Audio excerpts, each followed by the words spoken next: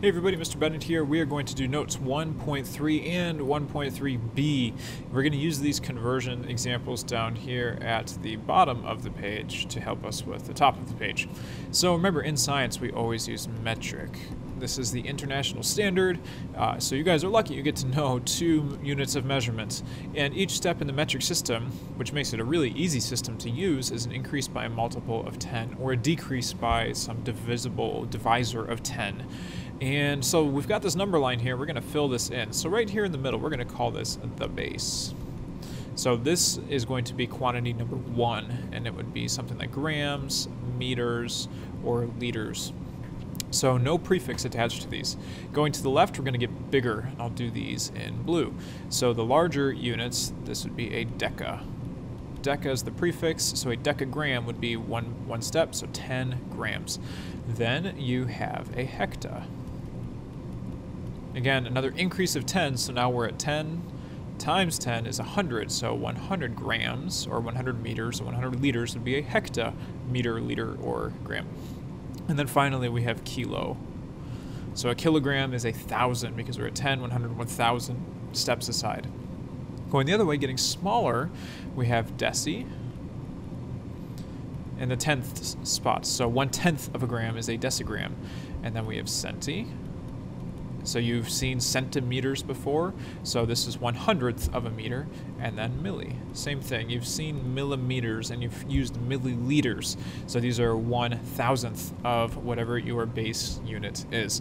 And the great thing about metric is that we just need to multiply or divide by 10. And when we do that, we just swing our decimals. So let's take a look at what I mean. Here's a first example. 10 decimeters is equal to blank number of meters. And now this line here wrapped and it shouldn't have, so we're just going to fill some in. So if I have 10 decimeters, lowercase d, capital or lowercase m, we come back up to our number line. The question is, how many meters is that? Equals some number of meters. So if I'm right here in the deci spot and I have 10, there's an implied decimal right there. I need to move 1 spot to my left, so my decimal comes 1 spot to my left, and this becomes 1.0. So our answer is 1 meter, 1.0 meters. And that's all we're doing on this number line, is we're swinging our decimals left and right. Let's take a look at another example.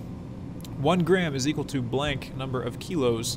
So we have 1 lowercase gram, which means I'm right here in the middle, and I want to know how many kilograms that is. So if I start, let me get my units out of the way real quick, get rid of those, back to my pen. So I have 1 gram. I need to move 1, 2, 3 spots to my left, so my decimal goes 1, 2, 3 spots, and plants right there. Fill in your zeros. So your answer is 0.001 kilograms. That is 1,000th of a kilo. And that's all we're doing, is we're swinging back and forth. The quantity doesn't matter, so look at example number 3 really quick, and then you're going to be on your own. In example number 3, we have 1547 meters is equal to blank number of kilometers. So remember, meters is one of these units here in the middle, so we have 1547 with an implied decimal, and we want to know kilometers, so we got to go 1, 2, 3 spots. My decimal goes 1, 2, 3 spots, and lands right here, so our answer is 1.547 kilometers. And that's, again, swing that decimal. Use your number line back and forth.